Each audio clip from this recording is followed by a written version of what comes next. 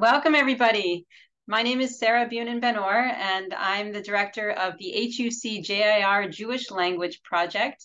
We're so glad that you've joined us today for this wonderful webinar by Rabbi Chaim Klein. He's going to be talking about Jewish names that are based on the names of holidays. And Rabbi Chaim Klein is an Israel-based educator and freelance researcher who holds an MA in Jewish education from Middlesex University. His internationally syndicated weekly column about synonyms in the Hebrew language and his other scholarly articles and lectures are available for free online. And I'll turn it over to you, Rabbi Chaim Klein. Go for it. All right, thank you. The topic of tonight's lecture is the topic is Jewish festal names, which are names of proper names that come from names of festivals, of holidays.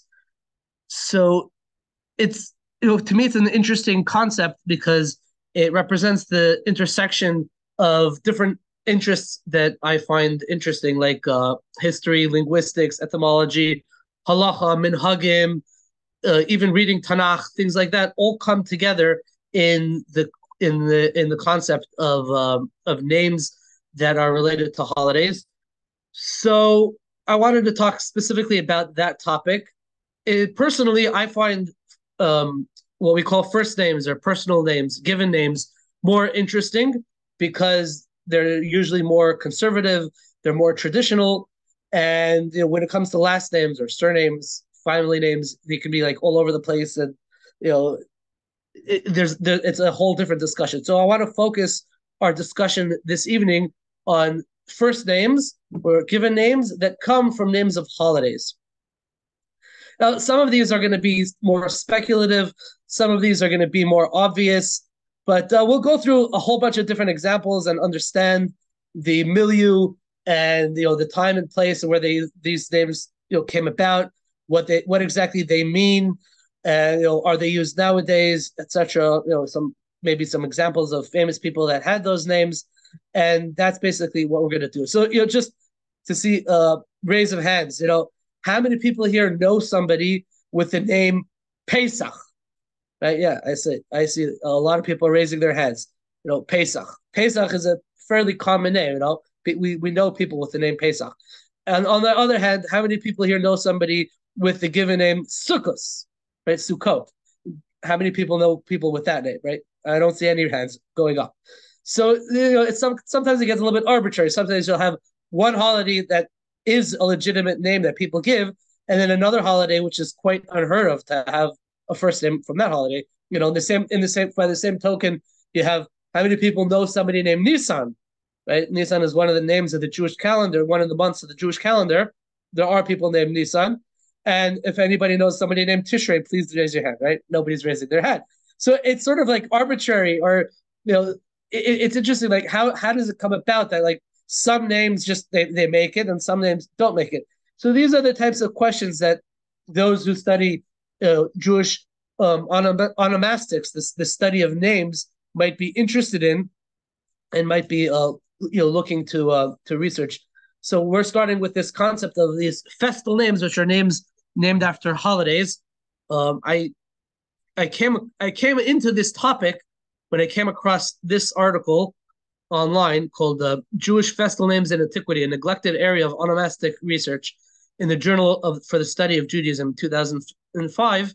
So I saw that article, and that was very interesting. And some of the things that I'm going to present to you this evening come from that article, and some of these things, most of the things are not from that article, are more original ideas that I came up with myself or gathered from the sources by myself.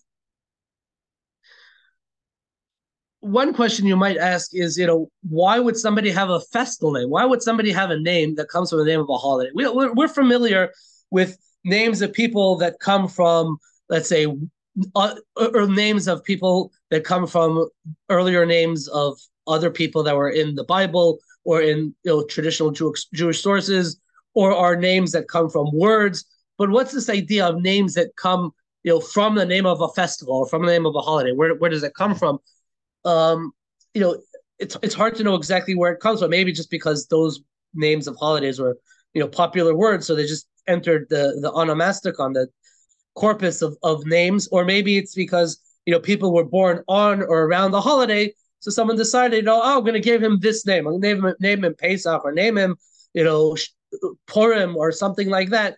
Just because that was the spirit of the season. So you give them that name. It's hard to know exactly, or their namesake was born then. It's hard to know exactly where these types of names come from.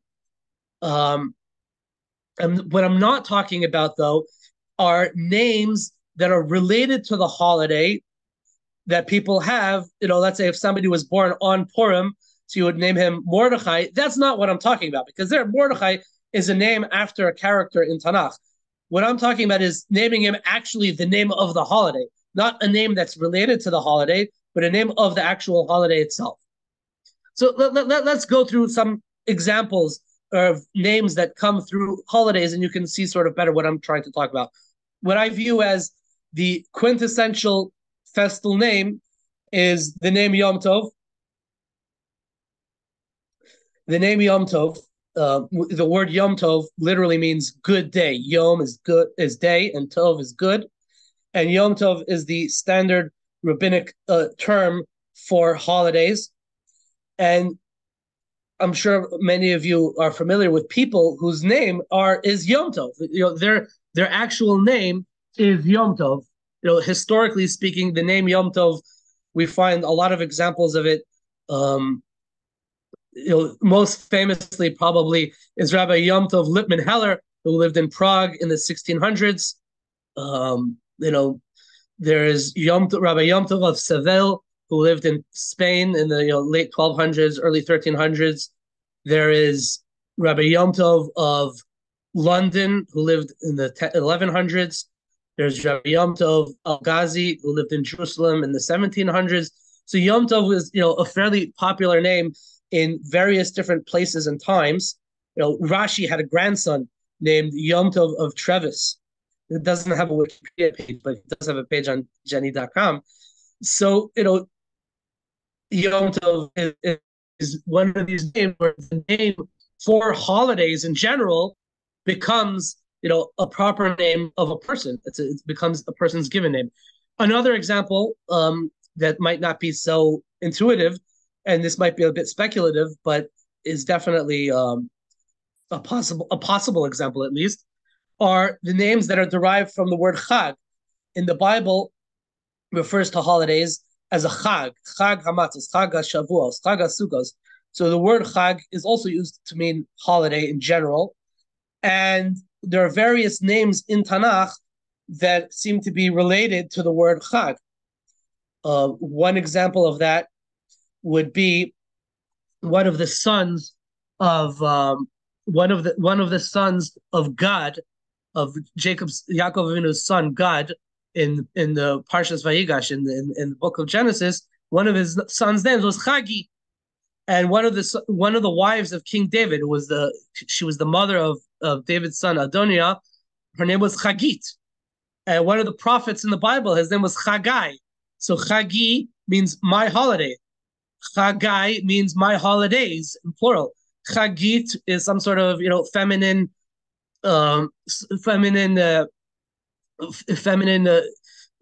inflection of the word Chag. So all of these are examples of the word Chag in proper names, in a person's name. Traditional sources don't necessarily make this point. They don't discuss this, but I do believe that I saw this particular point mentioned in that article that I mentioned, that I showed you earlier from the Journal of Jewish Studies. and it's a in there's something called the Elephantine Papyri. Um, I'll show you a little bit about it. The Elephantine Papyri was a corpus of documents that were found on an Egyptian island called Elephantine, and had all kinds of things written in Egyptian, Aramaic, Hebrew, Latin, Coptic, etc. And a lot of these documents were related to the Jewish community or the Jewish garrison of soldiers from the Persian army who were stationed in Egypt. And if you go through those documents, you'll notice that the name Chaggai is actually a very popular name over there. So this is talking about, the beginning of the Second Temple period. You have these Aramaic speaking Jews in Egypt using the name Chaggai.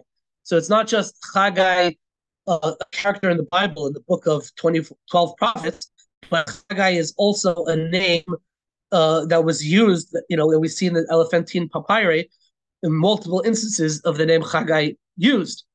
Now, the word Chag, what exactly it literally means is very interesting.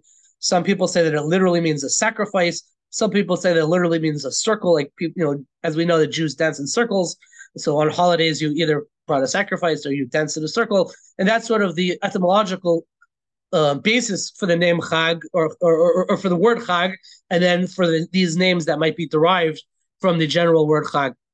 In rabbinic literature, interestingly, the word Chag is the default, the unspecified Chag refers to Sukkot, the holiday of Sukkot, the Festival of Tabernacles, is the Chag, just without saying which Chag we're referring to, is a reference to Sukkot. So that's an interesting point, because as we saw before, we know people named Paysach, but we don't know people named Sukkot. So, Chag might be instead of Sukkot. I don't know. It's something to think about. In a few days from now, we have the holiday of Rosh Hashanah coming.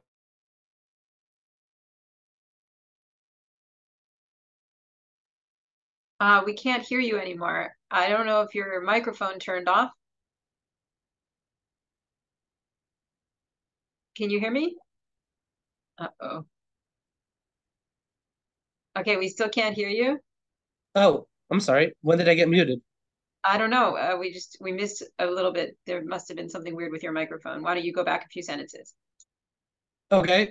What did you hear me say? You talked about Sukkot being the Chag, and Okay, so now I'll talk about Rosh Hashanah. So Rosh Hashanah is the rabbinic term for the holiday of the beginning of the year. Rosh Hashanah literally means the Rosh is the head or beginning, and Hashanah means the year. And even though this term doesn't appear in the Bible, it does appear in rabbinic literature. That's the rabbinic term for the beginning of the year. And I don't know anybody that, any proper names that are based on the word Rosh Hashanah or the term Rosh Hashanah itself, but there is an example of the name Rosh in the Bible. One of the sons of Benjamin, of Binyamin, Jacob's youngest son, was actually Rosh. This is in Genesis 46. So it says, Benjamin had 10 sons. Binyamin, this is 46:21. So his sons, Bela, Becher, Ashbel, Naman, Achi, and Rosh. Mupim, V'chupim, V'ard. So one of his sons was named Rosh. So even though the name Rosh Hashanah, doesn't seem to have made it into the corpus of Jewish, the word Rosh, at least, was the name in biblical times. There was a medieval Jewish scholar who's colloquially known as the Rosh or the Rosh, but that's not actually his name. That's actually sort of an acronym or an abbreviation for Rabbeinu Asher. So his name wasn't actually Rosh, but it was, we call him Rosh, but it's not actually Rosh. The biblical term for Rosh Hashanah is Yom HaZikaron, the day of remembrance. And in the Bible, there are personal names that are derived from the same root as the word Zikaron, which means to remember. There's the name Zichri. There are multiple people in the Bible named Zichri.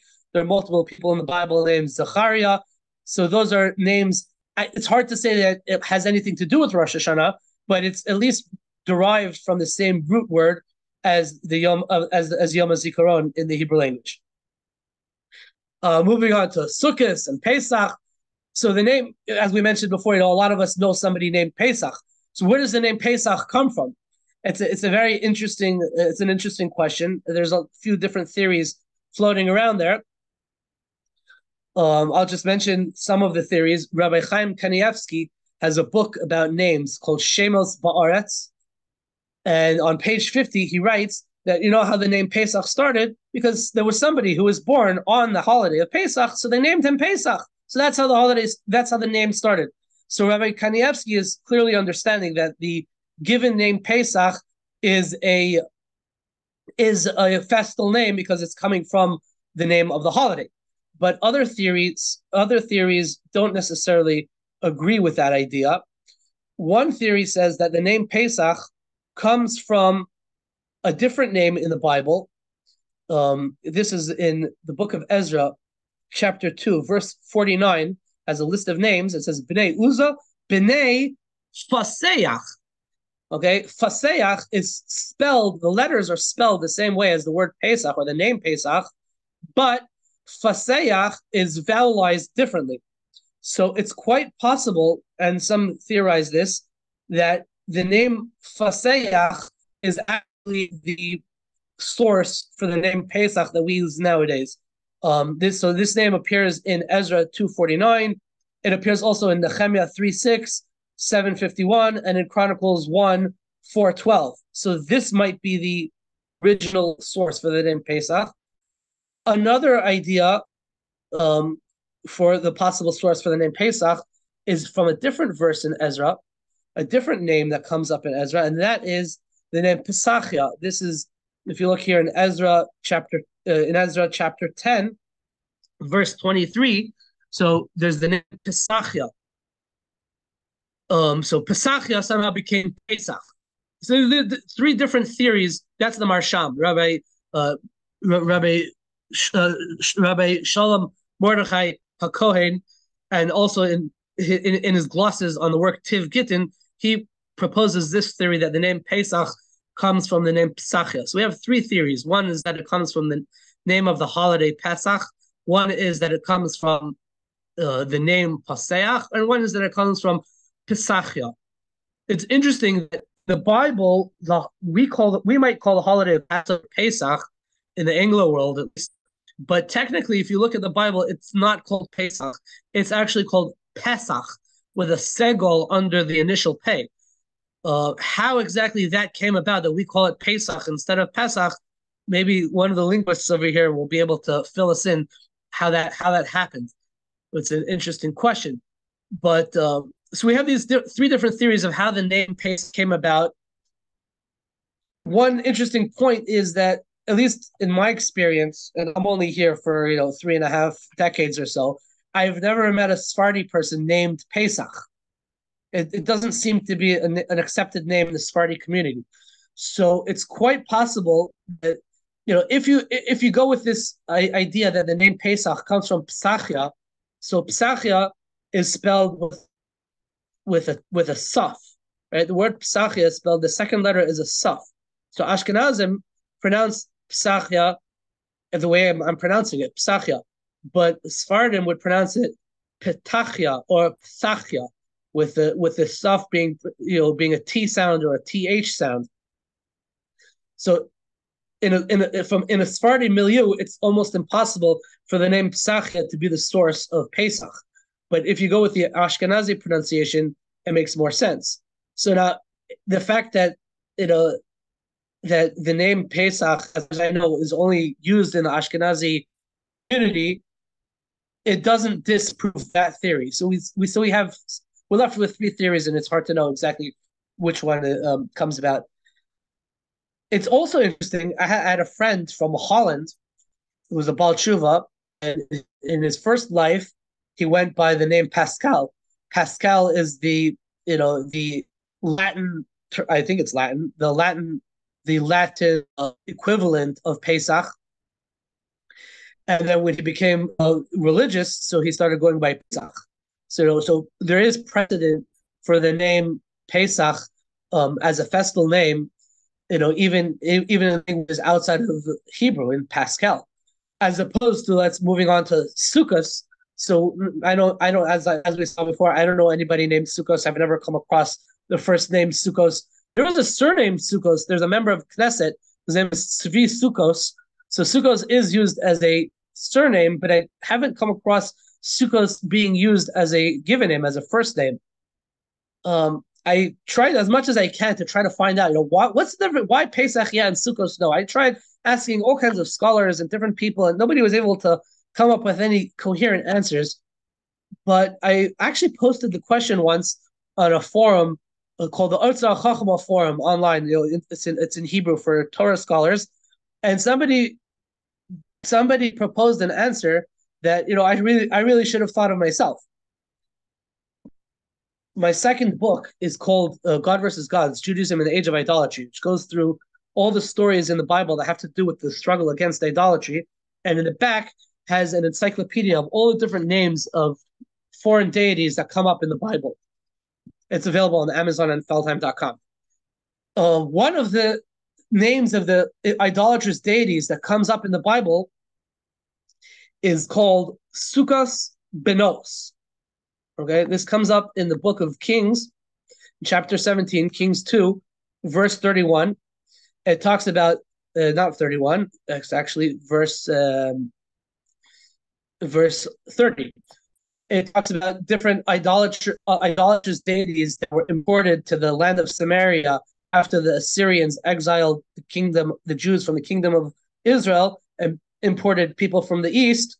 So it says that the people of Babel made something, the people of Babylon made images of their god, or of a god called Sukkos Benos. So somebody on this Otzar Chachma forums theorized that maybe the reason why we don't use the name Sukkos as a proper name, as a given name, is because it was also the name of a idolatrous deity. So Jews were sort of hesitant to use the same. Okay, the Torah uses it as the name of a holiday, but for us to use something that's also the name of an idolatrous deity as a proper name was maybe too much for some people. So that's why Sukkos never made it as a proper name. I don't know. It's an interesting theory.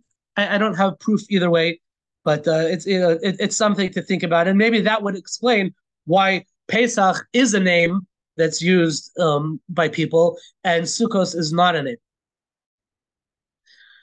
Moving on, I don't know any names that are related to Shavuos per se, the holiday of Shavuos, but there is another holiday that does have names associated with it, and that is the holiday of Chanuka. So, just to give you a little bit of background, we're familiar with Ashkenazim versus Sephardim, but it's sort of a dichotomy because there's all kinds of other Jewish communities throughout history that are not necessarily Ashkenazi, not necessarily Sephardi. The Romaniot community in the Byzantine Empire was neither Ashkenazi nor Sephardi. There were other Jewish communities. One example is what I call the pre-Ashkenazic Eastern European Jewish community. When we think of Eastern Europe, so we think of the Ashkenazim that were there for hundreds of years in the latter half of the previous millennium. But the truth is that Ashkenazim really only started coming to Eastern Europe, let's say around the late 1300s and 1400s. And that's when they really started coming there. The Ashkenazi community really started becoming built up. Ashkenaz means Germany. So how did Jews from Germany get to Eastern Europe? They migrated eastwards, right? But before these Ashkenazim migrated to Eastern Europe, there were Jews that were already living in Eastern Europe that's not per se Ashkenazim. There was a different community of Jews. I call them the pre-Ashkenazi Eastern European. They're also associated. They're called also the Cananic community because they were Slavic speaking people. Ashkenazim spoke dialects of German that eventually became Yiddish. These people were speaking dialects of Slavic languages, and in fact, in the various glosses that some of these scholars may have written in Torah sources, they refer to their language as Lashon Canaan, as scholars refer to it as Cananic, spelled with a K, to differentiate it from the land of Canaan, which was the Holy Land before the Jews took over, which is typically spelled with a C. So this pre-Ashkenazic Eastern European community, this Slavic speaking community, I actually speak about this whole Cananic language and this Slavic community in my first book, Lashon HaKodesh, History, Holiness, in Hebrew, which goes through the history of the Hebrew language through a traditional lens, and it also talks about other various Jewish languages. So this Cananic language is also spoken about in that book. In that community, Chanuka was actually a given name. So it's not I haven't seen it come across it in Ashkenazi milieu or in a Sephardic milieu, but in this community, Chanuka was a legitimate given name. And there was a lot of scholarship written about this community. There's a scholar named Moshe Taub, a professor named Moshe Taub, who writes a lot about them, not to be confused with my friend Moshe Taub, who writes in Mishpacha magazine, or maybe it's Ami magazine. And there's a scholar, Alexander Bieder, who also is, he's one of the biggest names in the study of Jewish names. He also writes about this community as well. And one of the names that they used to give it was Chanuka. Professor Bieder, Dr. Bieder actually wrote to me that there's also evidence of the name Chanuka elsewhere in Eastern Eurasia. He said that in the Jewish community in Georgia, which is next to Russia, but it wasn't necessarily Ashkenazic Jews. It's a sort of separate type of. It's not Ashkenazi or Sephardi. It's a different brand. So one of the surnames that they use is Chanukashvili. And in the mountain Jews who lived in Afghanistan, also not Ashkenazi or Sephardi, or not regular Ashkenazi or Sephardi at least, they used the surname Chanukayov. So both of those names, Chanukashvili and Chanukayov, literally mean son of Chanuka, and so that implies that they actually use the name Chanuka as well as a personal name. Because if you're saying that he's a son of Chanuka, that means that his father, or at least the father of the person who originally took that surname, was named Chanuka. So they had that personal name Chanuka. So there you have an example of a personal name that comes from a what's it called? That comes from the holiday of Chanuka. Just we spoke about the elephantine papyri. Here's, if you want to look up about the Cananic language, there's a Wikipedia article about it. Here's a Wikipedia article about the elephantine papyri. So yeah, those are different more examples of the festal names. Moving on to another example is the name Purim. So the name Purim is actually, we have the holiday of Purim. What about the name Purim? Is there anybody named Purim? So when I first started this, I had never found any sources really, as far as I know, that talk about the name Purim as a given name. But anecdotally, I have evidence that the name Purim did exist as a given name. And that is, when I was younger, I studied in the Mir Yeshiva in Yerushalayim. And if you've ever been to the Mir Yeshiva, if you haven't been there, next time you go to Jerusalem, you must visit. But if you have been there, then you know what I'm talking about. On the stairs to the entrance to the main study hall, there's literally engraved on the wall, are all these names of all kinds of donors that had given money to the yeshiva in the past 70 years or so. And one of the names I noticed once, I saw the name of a person who donated money to the yeshiva. His name was Purim.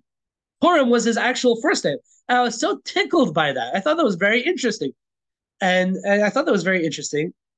And I did something actually very funny. The yeshiva actually posted, when it was around the time for the holiday of Purim, they posted the schedule, when are the different prayers or whatever. They posted the schedule on that wall, not so far from where the name of this guy, donor Purim, was mentioned. And I took down the yeshiva's schedule. I cut a little hole in the schedule where it says the word Purim. So there was like a hole in the piece of paper. And then I retaped it back on that wall in a way that the word Purim from the donor Purim was showing through the window on the piece of paper. I was so proud of myself. I took a picture of myself. I'll show it to you over here. There's me, with that look, that the cat that got the cream look, with the yeshiva schedule and the name Purim from the donor, being shown right there. So that was the first time I ever encountered the name Purim. The first time that I was preparing this to give, so I was doing some research, and there's a sefer there's a book called Kuntrus Hashemos HaChadash, written by somebody named Rabbi Dov Ber Tekash, who was a rabbi from Hungary who survived the war and came to Israel, and he was very involved in writing, halachic bills of divorce, it's very important where you write somebody's name exactly, and he writes lists of how to spell different names, etc. And on his list, he has the word Purim as a woman's name. So that was interesting to me because the name Purim that was on the wall in the yeshiva in the mirror. So this guy Purim who was a donor. It was a man. It was Purim ben something, and this source, this Rabbi Takash, brings down the name Purim as a female name, which is interesting to me because in general there's sort of this virtual mechitza that separates male names from female names. There's names in Judaism that are distinctly male, Avram Yitzchak Yaakov. There's names in Judaism that are distinctly female, Sarah, Rivka, Rachel, Leah, and the twain shall not meet. Except that there are a few rare exceptions, like Yonah, which can go both ways, Simcha, which can go both ways. So I found that interesting that the name Purim seems to be going both ways. When I was preparing this evening's lecture, I wasn't able to find this source again, so I have to really look it up again. And some people have said that there are different halachic questions about using unisexual names. Rabbi Chaim Kanievsky, in his work Taima Dekra, in the book of Deuteronomy, on the verse of Lo Yubash Gever Simlas Isha, so he has a whole discussion about using unisexual names. Anecdotally, I had when I was in elementary school, there was a kid in my class named Drew, and he had a twin sister named Lindsay. Right, but Drew is a unisexual name. Lindsay is a unisexual. It could have been that the girl's name was Drew and the man's name was Lindsay. Could have went either way, but that was just a funny thing. Then I came across something very interesting. I came across this more recently. There's a podcast called Sfarim Chatter, and Sfarim Chatter podcast had an interview with a professor named Aviva Ben-Ur, and Professor Ben-Ur, I wonder if she's related to Professor Ben-Ur. No relation. No relation. Ur means fire and or means light. So they're similar, but not close, but no cigar, as they say. So Professor Ben-Ur is an expert in the Jews of Suriname. So where is Suriname? If you're not familiar with it, it is a country in South America, a little country in South America. There you can see it. It has a lot of rainforests. And this Professor Ben-Ur from the University of Massachusetts talks about the Jews in Suriname.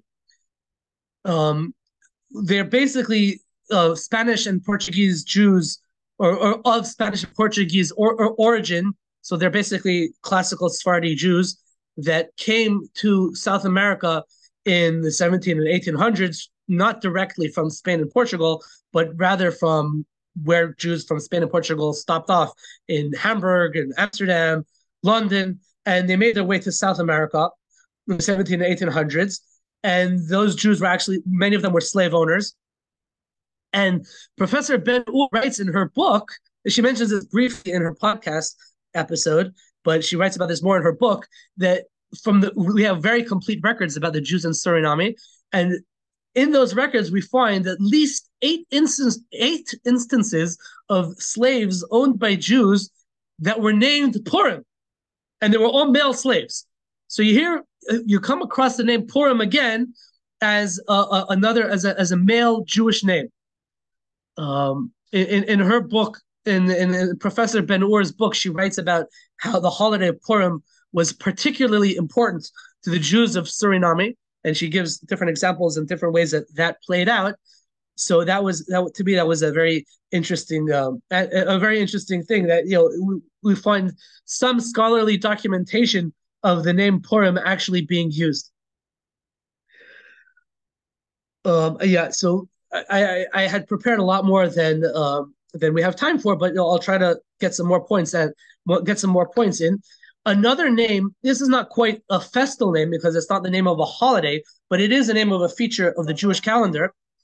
Who's calling me in the middle of a lecture? How dare they? It looks like it's actually somebody who's inviting me to another lecture, but whatever. Okay, so the name Chodesh, the word Chodesh means month.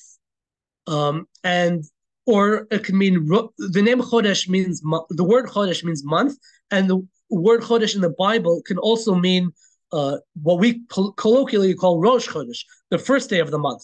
For example, when it says Lo Chodesh V'le Shabbos, or when we say in Psalms, and we're going to say this on Rosh Hashanah, it says Tiku B'Chodesh Shofar. So there it uses the word Chodesh not in the sense of month, but in the sense of the first day of a month. So in the book of Chronicles, there seems to be somebody named Chodesh. Okay, this is the book of Chronicles, Chronicles 1, chapter 8, verse 9.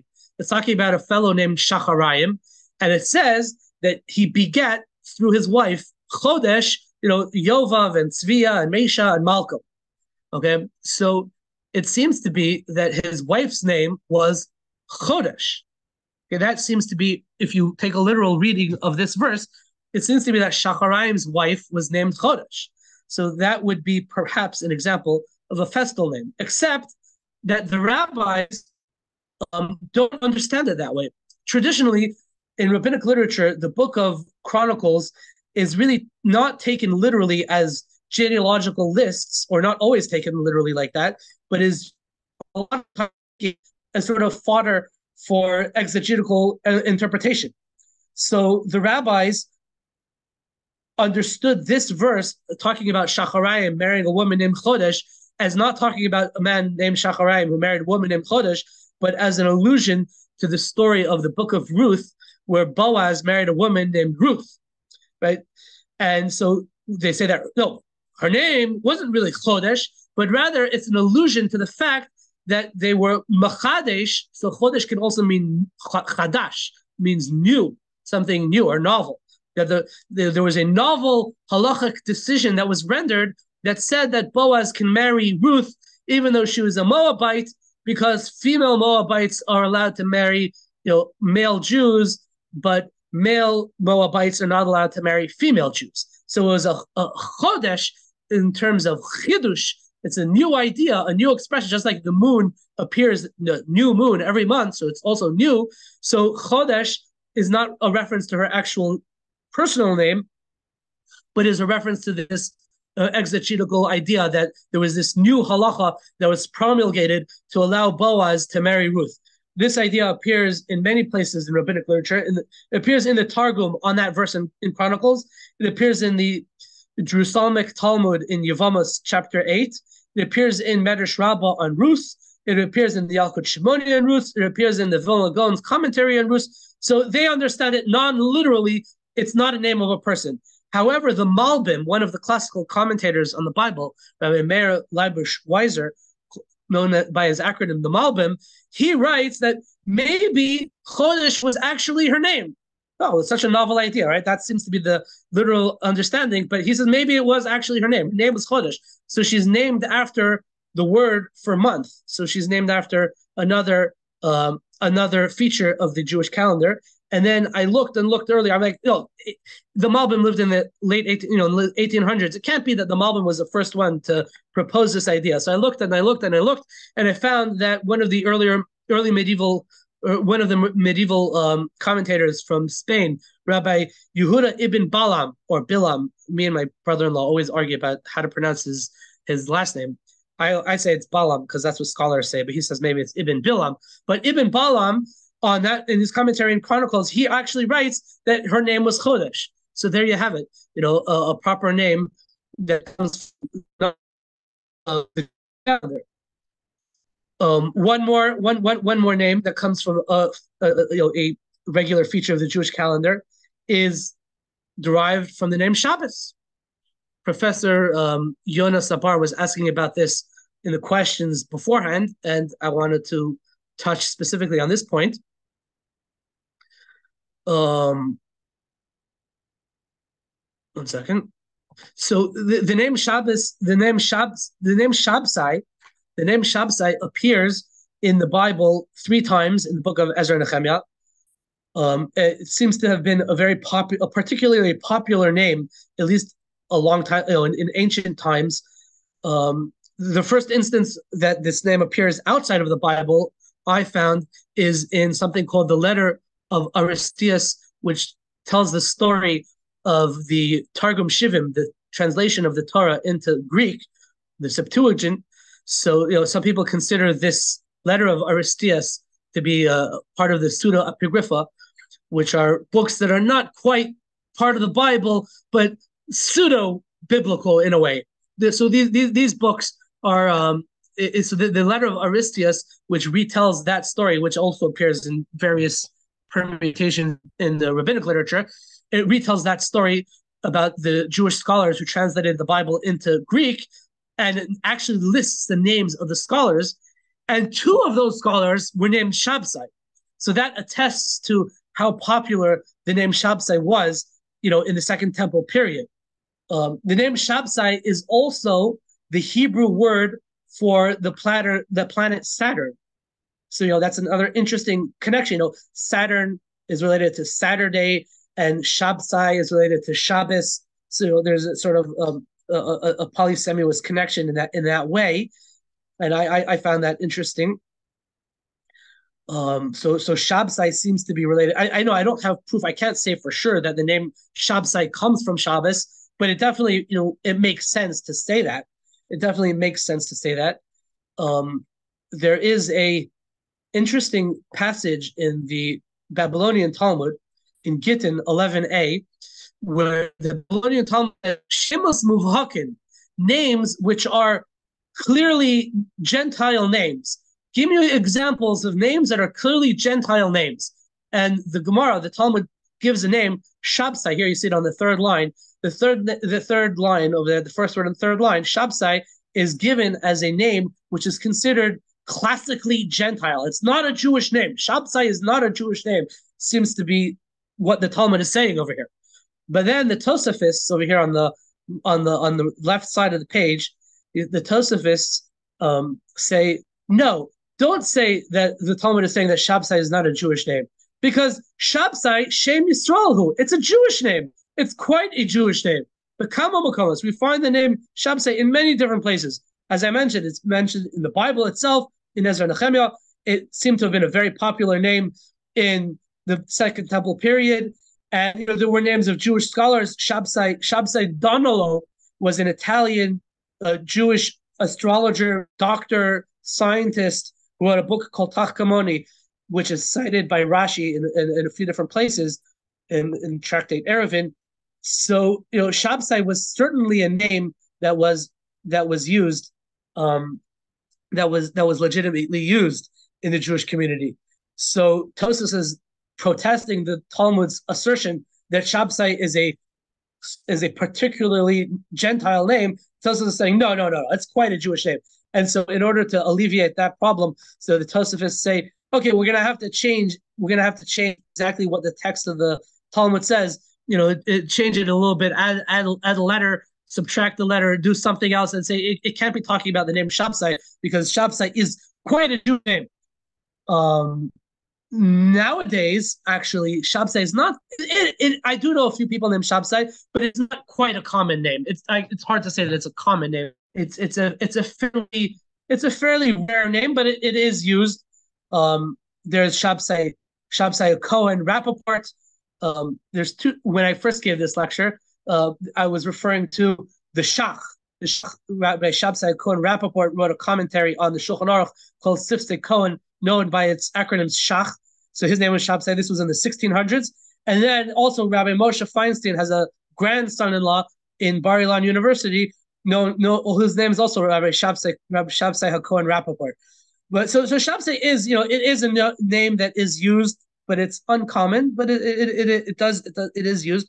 I think personally, and this would be interesting if scholars can quantify this, do some research and see whether this is actually true or not. But my hunch is that the whole story of Shabsai Tzvi, the false messiah Shabsai Tzvi, who caused a lot of interesting developments in the Jewish world, his name was Shabsai. So maybe because people didn't want to be associated with Shabsai Tzvi, so they started using the name Shabsai less. So nowadays it's not as common as it once was.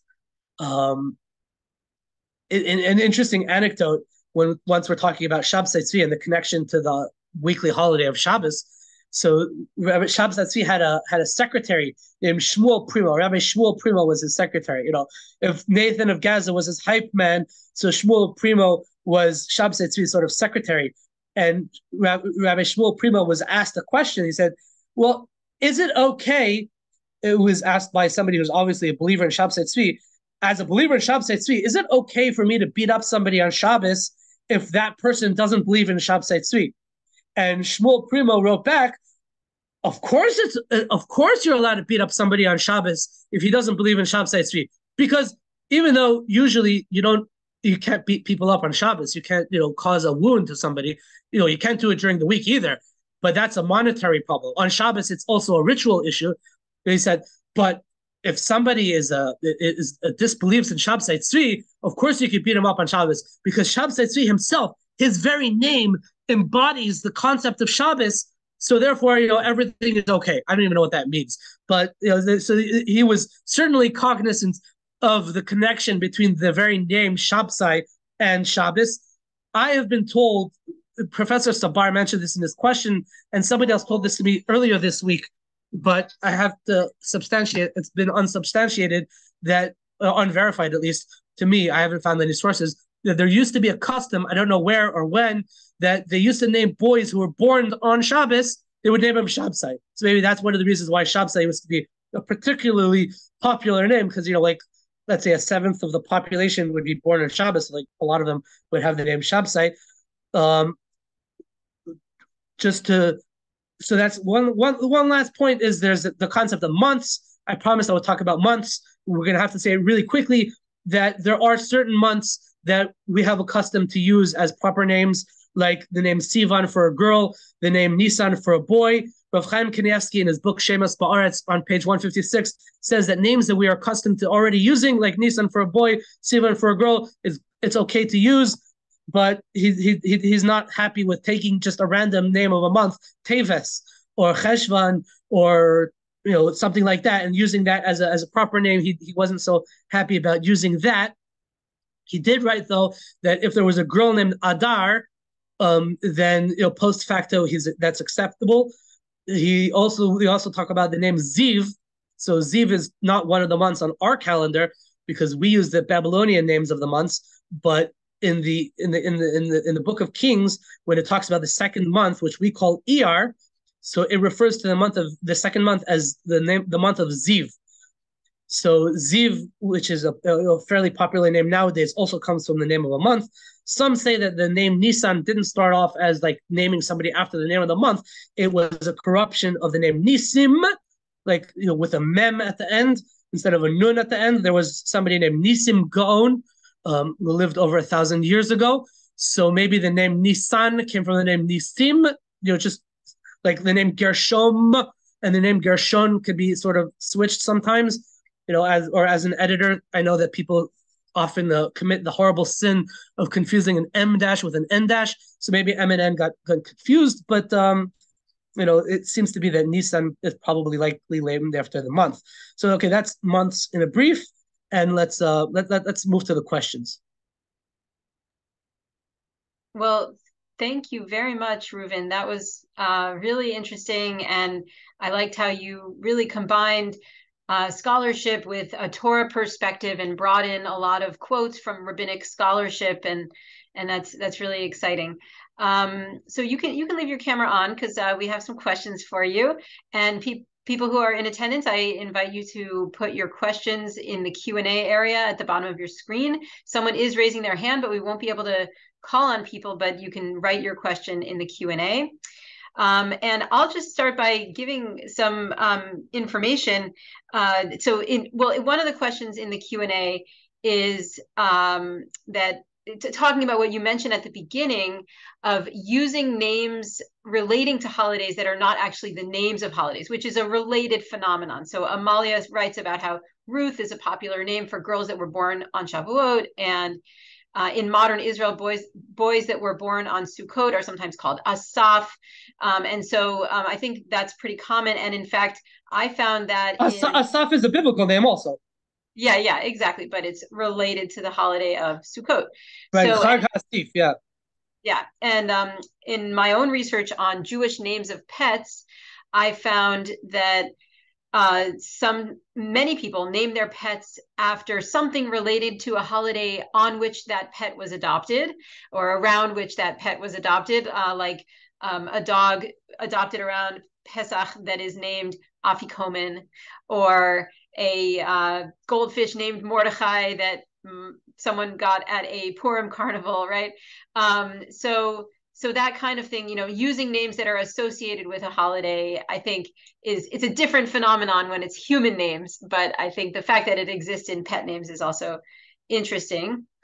Yeah, from my personal experience, the goldfish that you get at the Purim Carnival doesn't stay alive till Pesach, Right. unfortunately. Good point. Let's see. Someone mentions a child named Omer, born on the second day of Pesach. Have you come across that one before?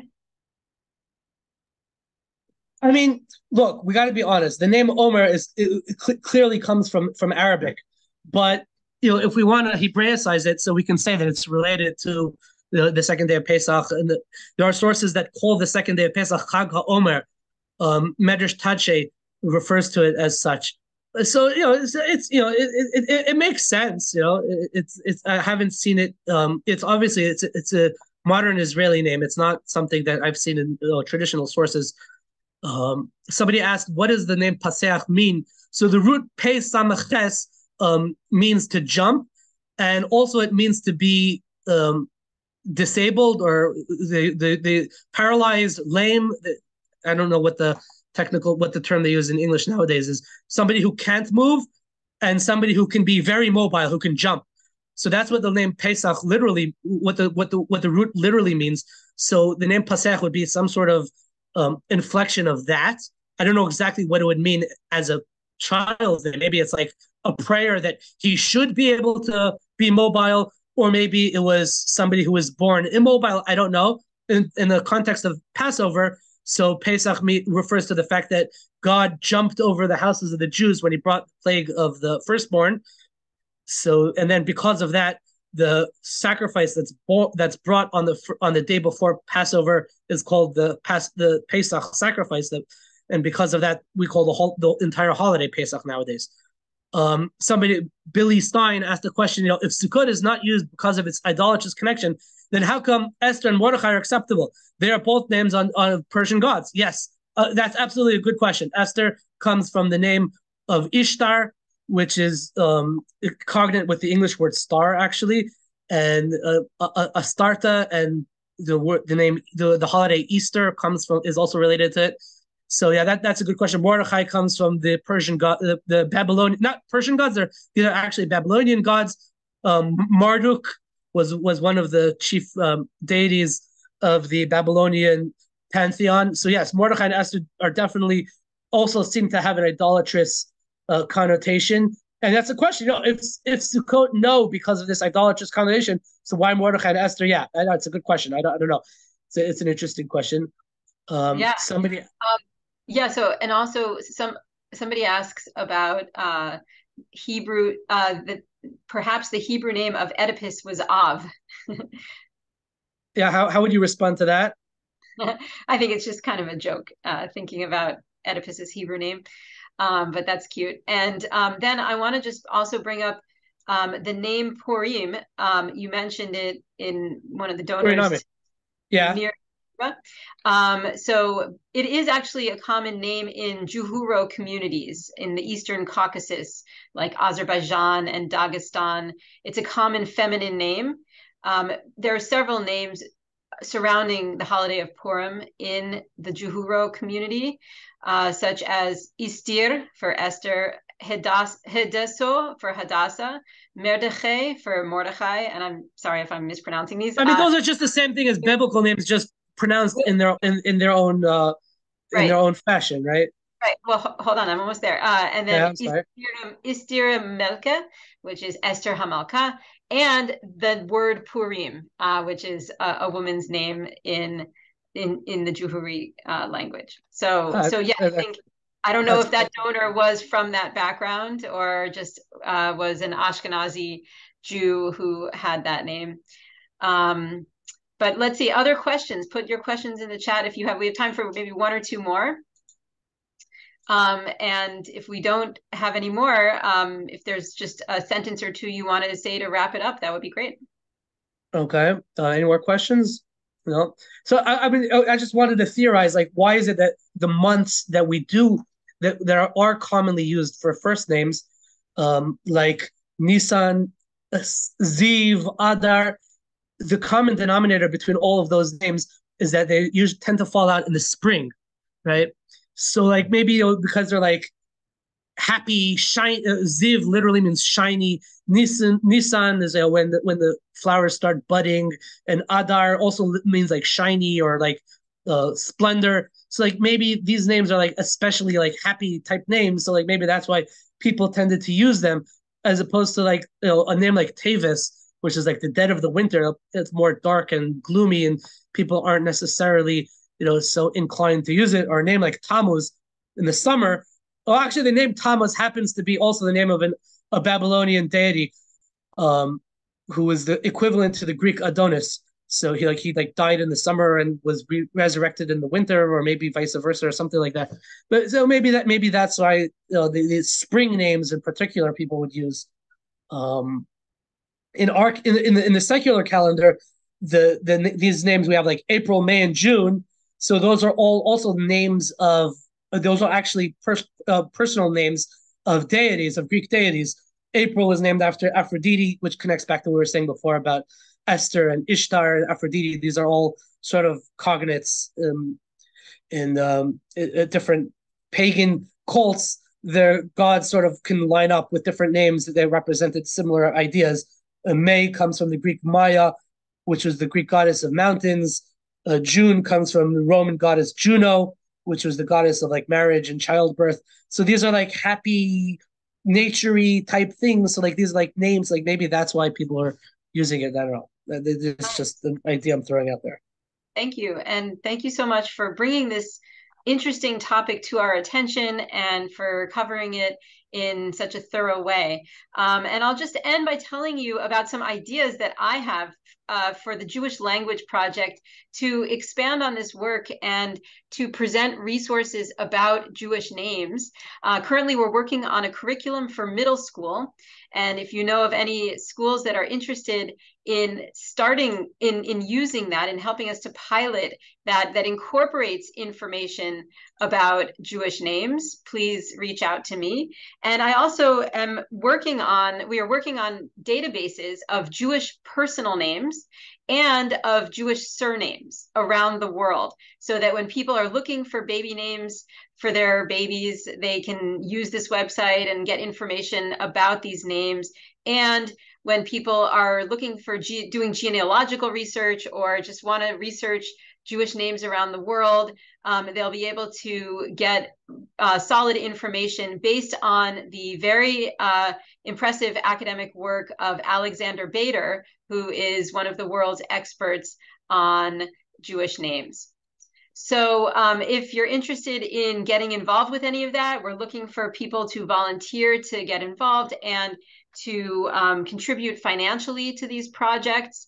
Please get in touch with me.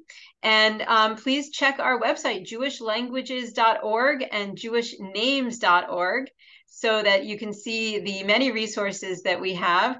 And I want to wish everybody I just saw an interesting question came in from actually my friend, Jacob Shore. He writes, is the feminine name Purim based on the holiday? I had assumed it was about fertility. Right? The word Purim can also be related to maybe the word Priya, which means like is a verb form of making a fruit. So maybe it's being related to fruitful and multiply. So maybe Purim has nothing to do with the holiday. The etymology of the holiday name comes from the word Purim, which means a raffle in Persian. So he's saying maybe Purim means fertility. That's an interesting point. I have to think about that. I don't know. And I see that there's somebody who's raising their hand. Is there a way we can let her ask a question? Or unfortunately, we can't do that. But thank you everyone for coming. And if you have additional questions, feel free to reach out to me by email. The registration that you got will have my email, and I'll be happy to forward your questions to Ruvain. So thank you everybody, and Shana Tova. And thank you, Dr. Bernard, for hosting this.